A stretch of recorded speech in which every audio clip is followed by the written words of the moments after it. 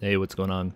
I don't normally record full rounds of World of Warships, but we've been talking quite a bit today in the Stratsco Discord about some of the things that I do when I'm playing just generally, and I thought this was a good round from last night. We played around 1 a.m. It's the highest damage I've put out on a battleship so far. Tier 8 is my highest ship at the moment, so I thought, yeah, sure, like, why not do a full recording? So I'm playing with Canary. He's on a brawler, Bismarck. I'm on the Amagi, which is a sniper battleship. We are top tier in a tier 6 to 8 match. There's one CV and one sub on each team. Both are tier 6, thankfully, so they're a little bit less threatening. So at the offset, we're on the A flank. So we're going to stay out here. We have a DD with us, the Kagero. And Canary being a brawler, he would like to get in a little bit closer, so we decide, alright, well, let's see if we can't control that island at EF2.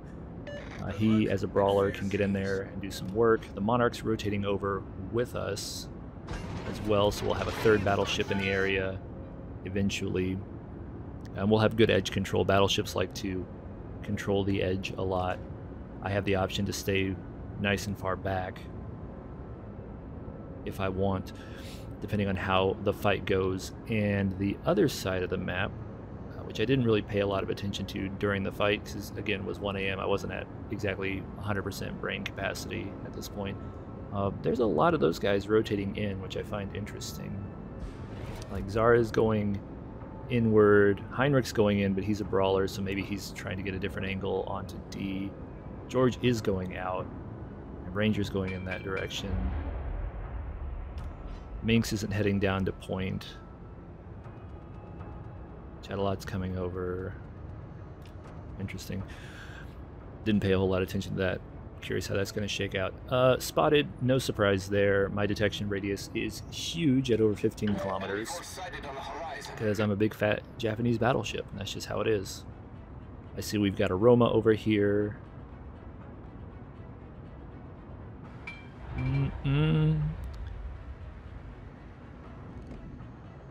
So there is a DD somewhere, we're aware, because got spotted. There's a contest now at A, we're not capping, so their DD is on point. Boom, it's the Kagero.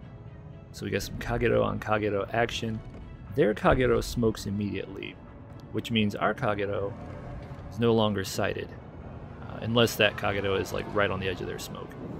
So rather than pop his own smoke, he just throws a ton of torps straight into their smoke, which is awesome. Like, when this works, it's incredible.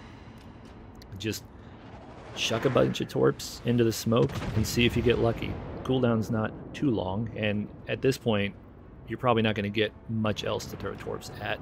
He does get lucky. We do not have a DD threat on A anymore. That's outstanding. Canary on the Biz is moving up to take care or take control of the island. I throw a good job over at the Kagero because that's huge for me as well, because now I have the option to move up if I want. Take a little bit more space, which, depending on how things happen in mid and even at D, the fight right now is kind of to the outside of D, but if it were to go on the objective or move in, I might be able to assist with a spotter plane up, at least on the fringes of the fight, depending on what's going on over here. So we've got 3 BBs into 3 BBs now over here, and we have a DD advantage. I like the looks of that. And they have a Chumpfon, which is what I decided is going to be my first tasty target. Immediately fire my first volley, and he reacts, but late, well after I shot, and not in time to save himself from any damage, but he does turn pretty sharply.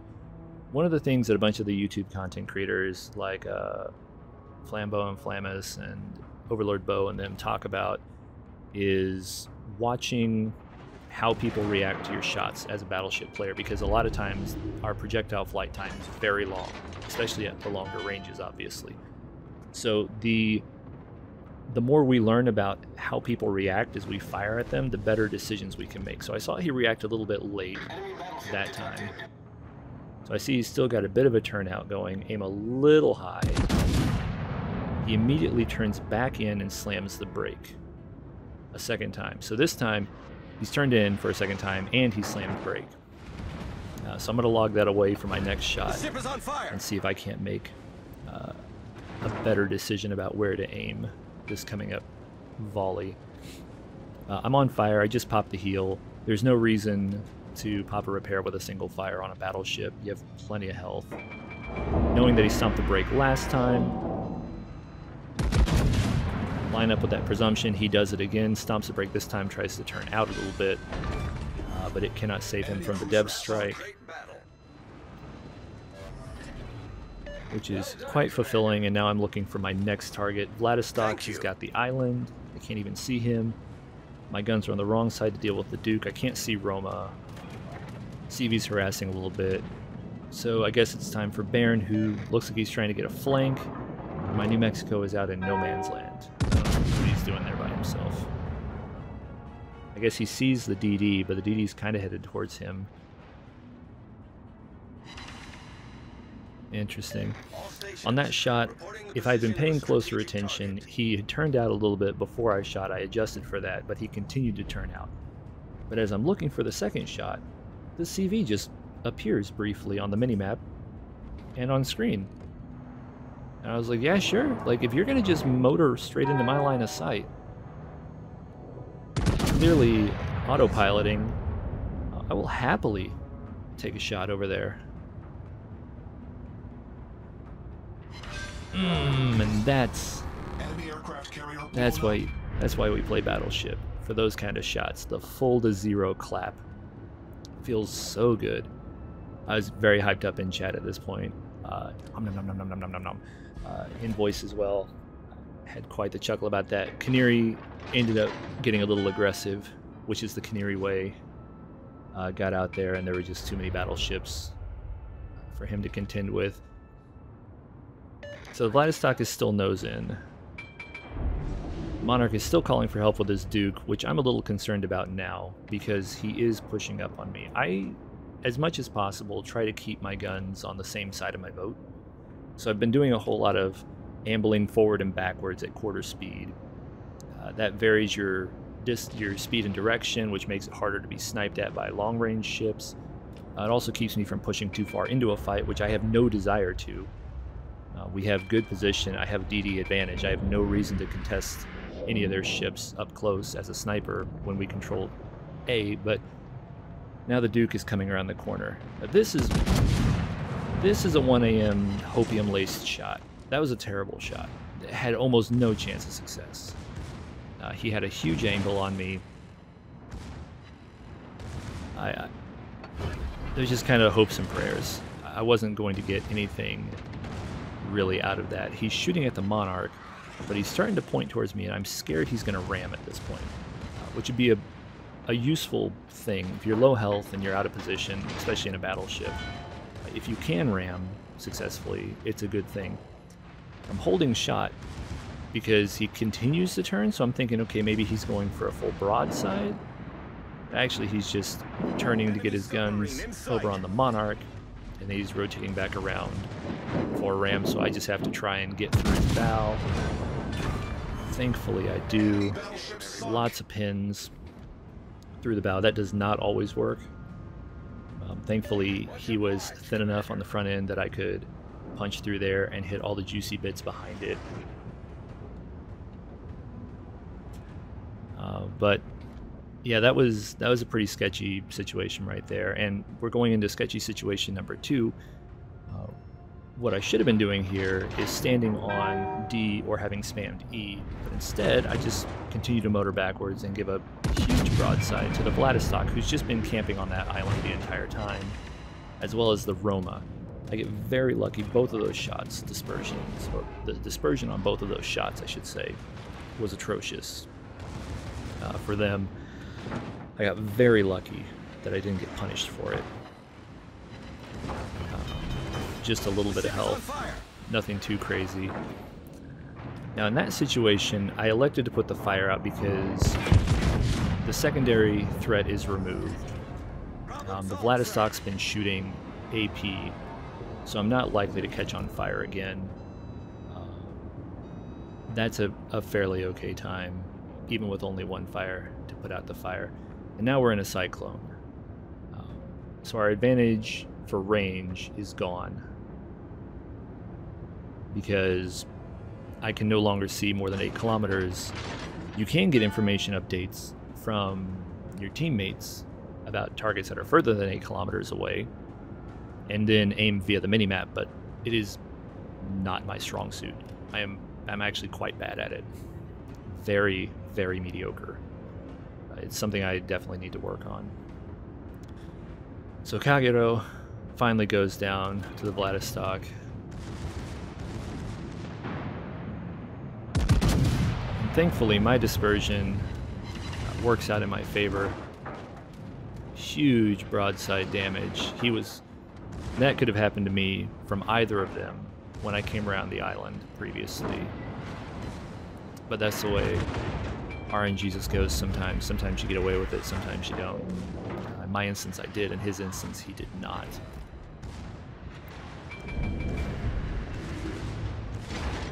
So right now we've lost D. We've been basically wiped out over there. I try to punch his nose. This time doesn't work. I don't know all the ships. I haven't memorized all the armor schemes by any stretch at this point. Oh, painful broadside. So I didn't get away with punching through his nose to kill him the way I did just a moment ago, and I'm not sure if that's I just had bad dispersion or if his armor layout is better. Thankfully he's not going for a ram, so I'm just swinging out, get a little bit of extra distance in case he changes his mind, and try to get some sort of shot. He's not giving me any good angles, and I'm sitting here on a broadside, so I go for superstructure and just hope to get some pins, but not near enough. Monarch's moving in, thankfully, to help, but I'm fully committed. I'm giving him a huge broadside again, which is a terrible idea, but desperation and panic. We're down 2 objectives. We're down 2 ships. It's 1 a.m. I'm making bad decisions all at the same time. I'm hoping I can just get my shot off first, and I do, but he still manages to squeeze one out in return, and I paid dearly for it.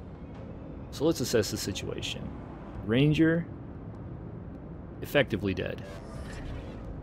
He's got the Edinburgh and the U-69 on top of him. He's done for. He just doesn't, he hasn't actually died yet. He maybe gets a little bit more damage in, but he can't kill both of them. There's no way. So we're down 3 points. We are up on points though, thankfully. So there is an avenue for victory available, but it's going to probably require us to split up, because if they continue to control more objectives than us, which they will if we stay together, we will lose on points in the next 7.5 minutes. So I'm trying to get the Monarch at this point to go to B. I realize I'm effectively sending him to his demise, but he has so much more health than me. I just healed once. I do have another heal coming up in a little while. If I take C, I can probably safely cap that. He can go up to B, hopefully get up there and take it. If not, at a bare minimum, he chips some damage out of people. I take C. We're in a decent-ish spot. Maybe we can find a way back into this. I wasn't watching his gameplay super closely, but I wasn't terribly impressed. So that's the other reason I'm kind of selfishly like, yo dog, like, you go B, I'll go C. At this point, he's coming around this island, still just following me like a puppy, and I'm very annoyed. In voice chat, I'm tilted quite a bit. Canary's having a laugh at it.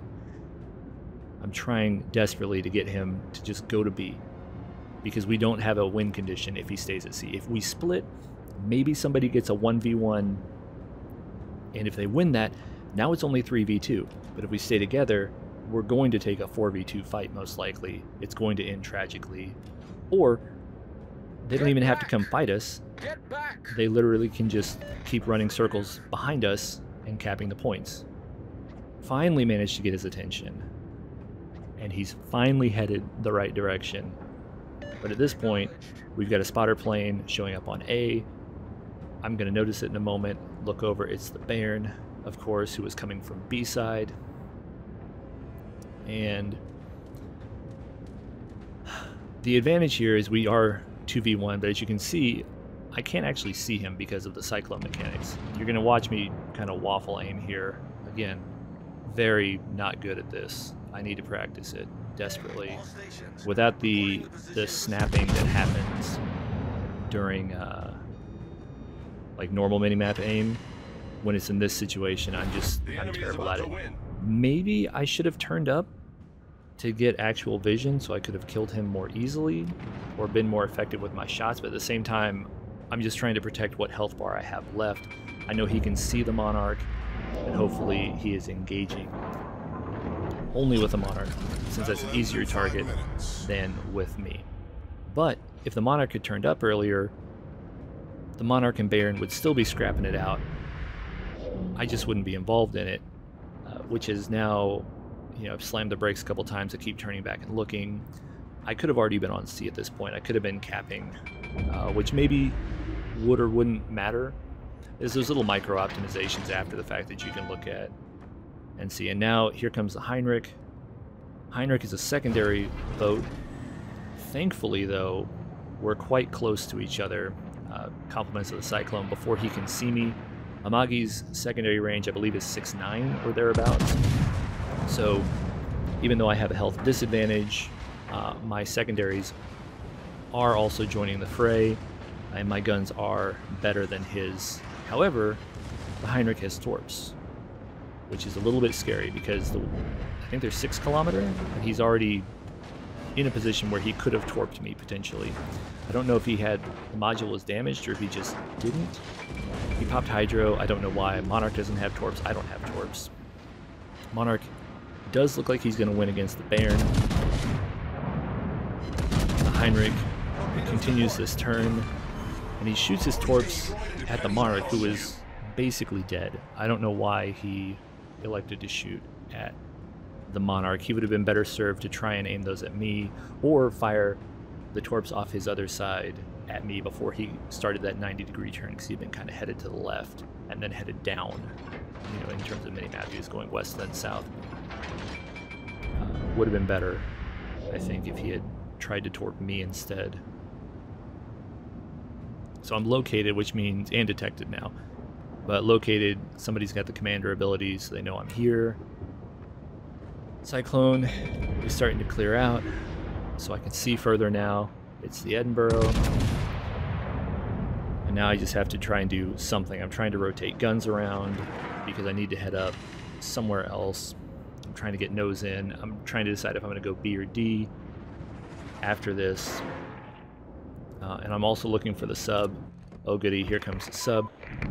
Quickly just chuck depth charges out there. I'm pinged, hooray, I have repair available. I elect not to use it. I don't know why. I'm not sure if it would have helped. Maybe if I just insta-repaired things would have been okay. Oh, here come the torps. Great. Actually, those came from kind of at a weird angle. I wonder if I repaired that, if it would have been okay. So now I'm panicking. It's late at night. I'm the last one alive. Adrenaline's going. I've got so much damage, so much like performance in the game. I really don't want to lose this. I'm blind firing into the smoke. Not well. Not trying to aim the shots. Literally just yeeting shots over there. Thankfully, the sub was moving in a predictable manner. I was able to get that, but not before he marked me again, hit me with torps again, and that was that. I would have really liked to win that one. Felt like I deadlifted the team pretty hard. And if some things had gone differently, maybe we would have. Like I said, I didn't really get to see a whole lot of what was going on the other side of the map during the initial engagement. We were fairly evenly split team-wise, so should have been a similar number of ships. Actually, I think they had a ship advantage, and we had CV advantage because I popped their CV. Because we had 3 BBs on our side to match our 3, a DD each, and they had a cruiser, which we did not have. And on top of that, I popped their BB, so I really feel like the other side probably underperformed pretty badly. And I just couldn't do it all. Which, like, you know, you shouldn't expect to be able to do it all every round. But I had a good round. Like I said, highest damage I've put out.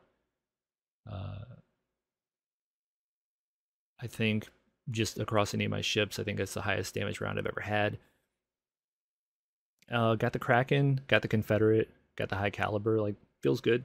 Did a lot of work. Felt good about how I played, for the most part. Made a few small mistakes, but those are learning opportunities and things I can hopefully do better on in the future. But yeah, that was just kind of a look at what a bit of a crazy round of World of Warships looks like from my perspective as BB.